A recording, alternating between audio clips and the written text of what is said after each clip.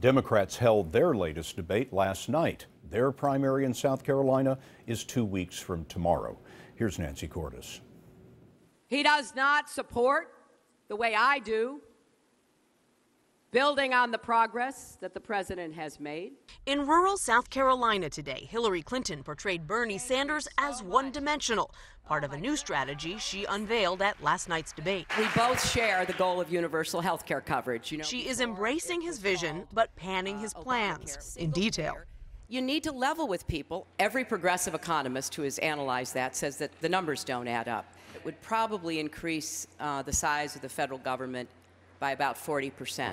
That is absolutely inaccurate. Secretary Clinton has been going around the country saying Bernie Sanders wants to dismantle the Affordable Care Act. People are going to lose their Medicaid. We're not going to dismantle anything. And with South Carolina's minority-heavy primary looming, she is accusing Sanders of undermining the nation's first black president. In the past, he's called him weak. He's called him a disappointment.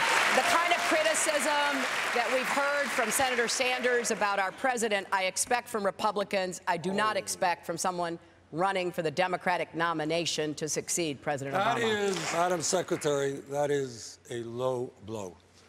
I have worked with President Obama for the last 7 years. But you know what?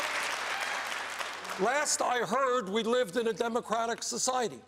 Last I heard, a United States senator had the right to disagree with the president.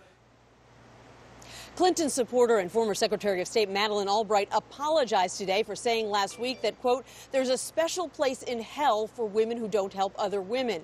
She acknowledged in an op-ed, Scott, that in this context it offended some women who aren't voting for Hillary Clinton.